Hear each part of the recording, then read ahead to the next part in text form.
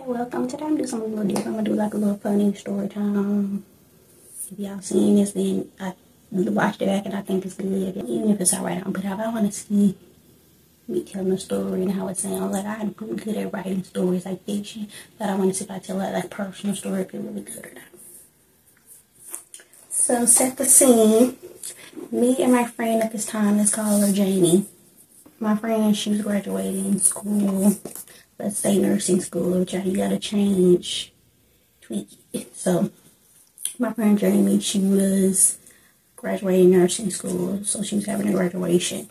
So the day of, I went my typical one to run my errands. So one of the errands that I ran, I went to the store and I got like a jacket on and so I got stuff in my pocket, my keys in my pocket, my phone in my pocket. So I go in the store, I come out the store.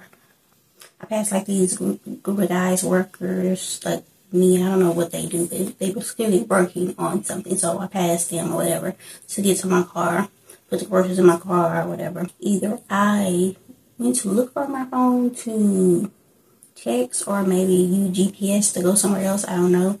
But basically I looked for my phone. So looked in the car, looked in my pocket, looked in my purse. Couldn't see my phone. I'm like, okay, well, let me go back in the store. Maybe I took it out and left it, on the counter. Or maybe, somewhere in the store or whatever. So I went in the store, I asked around, looked around, didn't see anything. And I came across, one of the workers. And she was like, oh, you can use my phone. And she was like, she was a little bigger. She looked like a stud. I don't know if she was a stud or not, but she looked like her hair was low. She was a little bigger. And obviously she was dressed. She worked at the grocery store. She worked at the grocery store, so that's how she was dressed. It was like, oh yeah, you can use my phone and call your phone, see if you can hear it, or somebody pick it up and, they can tell you what to say. So I call, and I heard a Mexican male talking on the phone in Spanish. And I'm like, where's my phone? Where are you at? Where's my phone?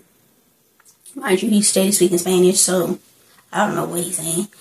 He probably speaks English, but, probably pretended to only speak Spanish. So he's speaking Spanish, yada yada. So I'm like, okay, do you know somebody that speaks Spanish? Whatever. I'm asking the girl, do you speak Spanish or do you know somebody that speaks Spanish? She's like, oh, let me go find, da da da. So she went to find somebody in the back. We gave her the phone. She got on the phone with the dude.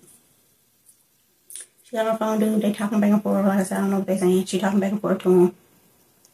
She said, oh, yeah, he said he has your phone. I said, okay, where is he? And she was like, oh, well, he said they left.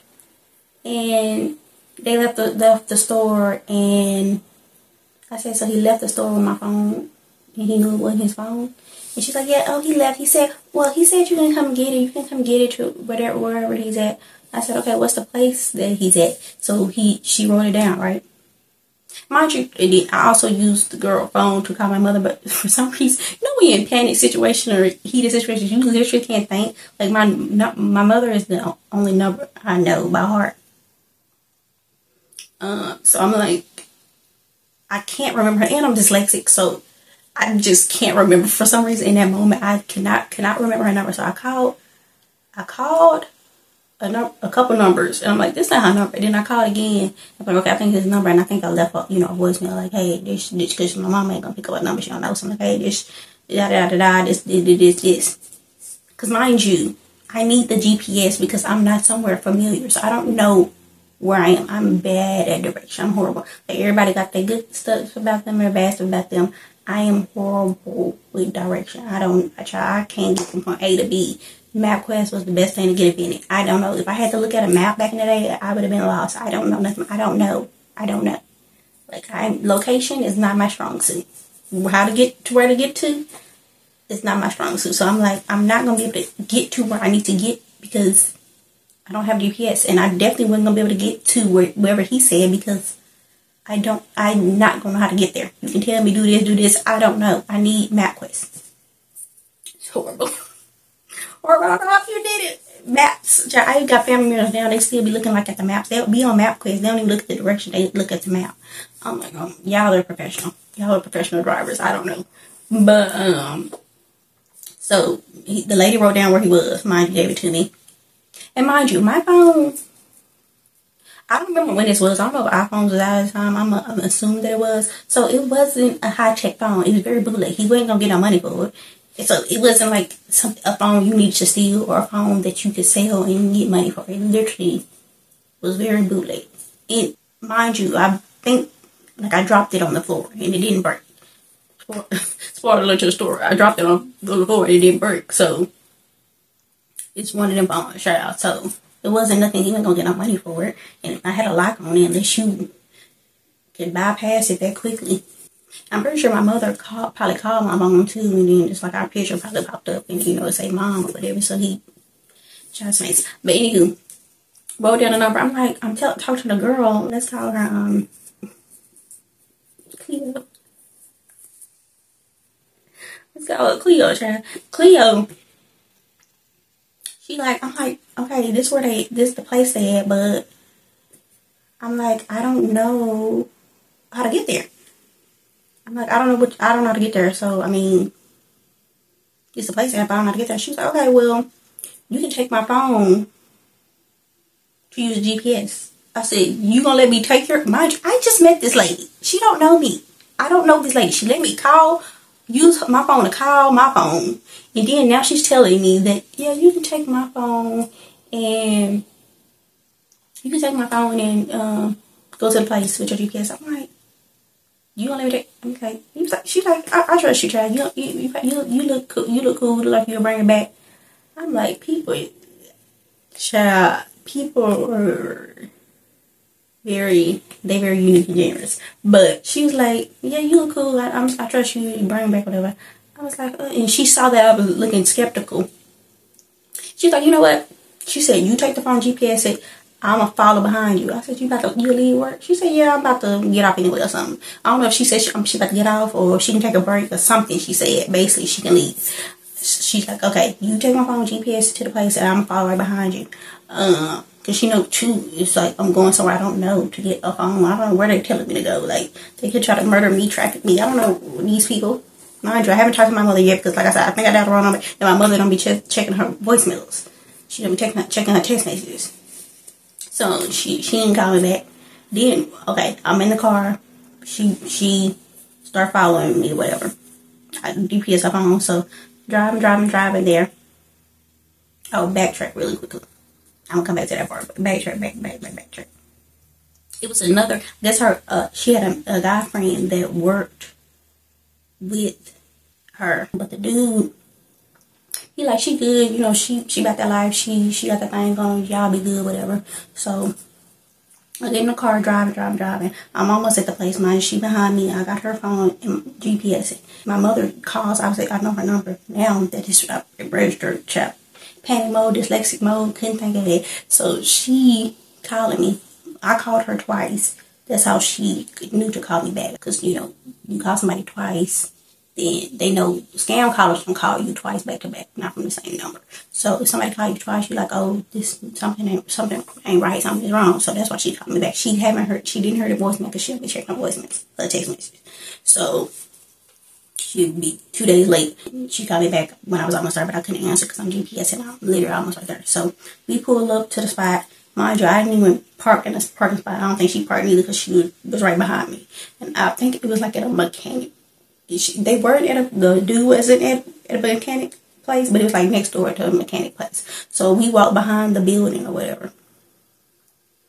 And, we asked some people, mind you, it's Mexican dudes there, but there's also white dudes there. So it's like a whole group of dudes. And mind you, obviously this is a group of dudes that I passed, and they see me drop my phone and picked it up, but then took it. They didn't even say anything. And it's, like I said, it's not an iPhone, so it wasn't no reason to do that.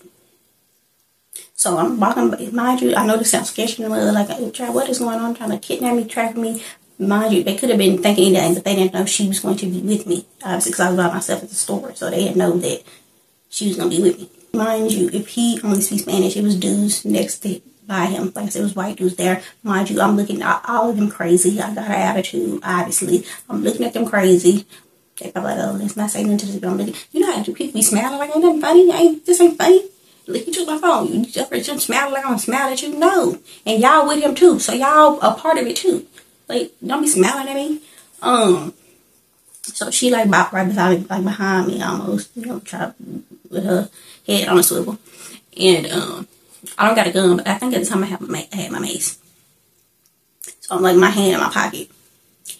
And so I got the phone from the dude because, you know, everybody pointed me out to the opposite. It was him. He had my phone. Gave him attitude after part. Attitude because obviously, because why did you do that? Like, you just set my whole day back because you're doing stupid stuff. You didn't have to do that. Because if you wanted to keep the phone, you wouldn't even answer the phone. So what was the whole point of that? It's like, I'm not getting mad all over again. But it'd be different if you just want to steal the phone. Okay, cool, you want to steal the phone. But to do all this extra stuff and make me alter my day for what? Literally for what? Ugh, my gosh, you're annoying. Mind you, shortly after that, I got a new phone. I would have been cool with the loss of the phone, but I needed the phone right then because, like, I had a lot to do, other stuff to do. Like, yes, I had to go to her graduation, but even after, I had to go to that. So I was gonna stay in that part of town, and you know, until probably like late to the night. So I had a whole other stuff to do, and I had it planned, so I didn't plan for that. Obviously, you don't plan for like stealing your phone or whatever.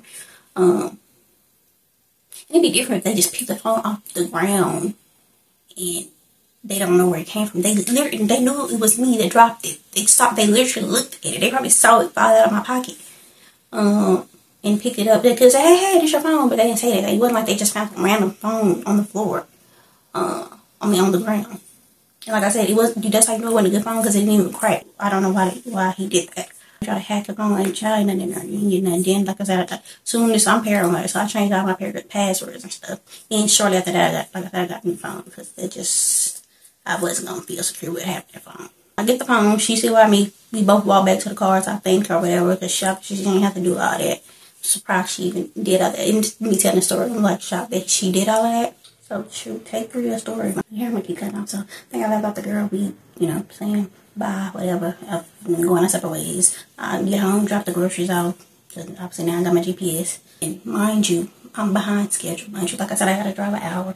This has set me back so long. It don't seem like it was that long, but keep having to, first of all, look for the phone at first, and then find somebody, then calling the number, then get the dude to finally say where he was, and then having to drive to where he was. Like, so it just pushed my time back so drastically. So I didn't have time to do my hair, so I ended up having just to put a hat on because I'm running super, super late. I'm trying to get there, whatever. Because I would have been late. Like, I'm not a person. I don't be late for stuff. And if I am late, it's just because something like this happened. Like, it's very rare that I'm late. And then two, you know, like a lot of women be late because one, they don't be knowing what they're gonna wear. I already pretty much had ideas of stuff that I wanted to wear, but then, you know, sometimes when you put it on, it don't look how you want it to look, whatever. So instead of it on, it didn't look like how I wanted to look, but it kind of just was what it was. I didn't have time to keep changing, so I just, whatever I had on was kind of what I changed into. And then, because obviously I came from errands, so I had to take a shower, then whatever I put on. I just couldn't keep changing it out because I only had so much time. So then I couldn't do my hair. You have braids, it's easier just to go, but I had to actually do my hair. But I had set up time to do my hair, but since all this stuff happened, I didn't have time to do it anymore. So I ended up having to just put on a hat. So mind you, I don't like how I look. I don't like what I got on. My hair is not done. I have a hat on. I have a fedora on, but you know, it was big at the time. I got a fedora on. So I'm already having a bad day. So I'm having a bad day from him doing that and me having an attitude because he done took my phone, because what was the point? So I got an attitude already. Don't like how I look. Like, I don't like what I got on. I don't like my hair not done. I'm just very much over. Mind you, it's a graduation, so you know you're going to be taking pictures and you're going to be seeing people. And also, we were doing something that night, and I wasn't coming back home. My intention was to come back home because I had already drove far for that, and it was all in the same area. So it was already the plan to stay out that way before everything happened. Mind you, I let her know, boom, boom, I'm going to be late before, as soon as I got in the car, like, I'm going to be late. She tell me, oh, child, I'm running late too. I'm late too. I said, what? Mind you, Jamie is always late. She's literally late for everything. I don't think she's ever been early to anything. When I'm with her, she makes me late. Like, she's always late. She's never on time for anything. She's never early or never on time. She done been late to everything. Any big thing you can think of that happened in your life, she's been late to. So she's like, she late too. Hilarious. Knew that was the case, but obviously graduation not gonna wait on you. So if you late to it, you late to it. If you miss it, you miss it. I'm talking about her, not me, because I'm not going to graduate. But me, doing everything I can, trying to get there, looking at me, still getting there anyway. Already bad day. So, a lot going on. So, I finally get there. Mind you, it was way past the time that the graduation was. Late. I text her like, oh, I'm here, I'm finally here. She texts me, oh, Chad, I just got here 5 minutes ago. Mind you, she stays close to where that graduation was. I stay an hour from there. And maybe over an hour, depending on traffic. I'm just randomly to an hour. She told me, oh yeah, I was there 5 minutes ago, child. So mind you, I come in, I'm not missing with friends and family and nothing because we late. So I just faded to the back, whatever, sit in the back. They still talking, mind you, like whatever, like whoever maybe was number one in the class or like the teacher, they still talking. So literally shortly after I got there, they start calling their names to walk. So she ended up, saw her walk, whatever. Then after, me and her brother got on the same exact outfit. Crazy. He got on just the male version of what I got on. Hilarious. We took a picture. I don't know if I'm putting it in here or not. If I do, I'm going to have to blur them or like crop it. I don't know. I didn't like how I look, so I might not put it in here. But mind you, then I don't like how I look, but it's her graduation, so obviously I'm taking pictures and stuff. Don't like how I look. I feel like I look a mess. Child, I don't know what I went through to get there because I didn't tell her what happened. I just said, child, I'm running late. I might have said, somebody took my phone or lost my phone or something quick. Like I said, I was trying to get there, so I didn't have time to really explain. So everybody go their separate ways to then we gonna meet at a restaurant. So I'm like, her brother like, I'm like, dang, I really don't like how I look. And then we gotta go to dinner. I feel like I'm looking a mess. And then, what should do for friendship, child? Like I'm looking a mess. I'm having a horrible day. So he come back with me to my house. He came back with me because I didn't want to drive. I had already drove all over there. I've been driving all day. I didn't want to drive. So he drove back to my house. I didn't even say that. I had ended up calling my mother, telling her what happened too. But so trying to talk to her about getting ready. I forgot to say that part. But we go back to my house so I can change, whatever. Did I change? Actually, I don't even think I changed. I think I just tried to do something with my hair. So I didn't change. I just did something with my hair. We drove back so we can all meet at the restaurant because it was later on that night. So did that.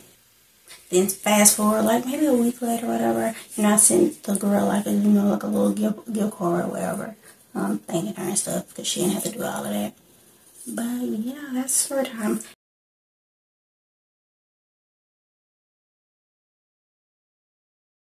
The part 2.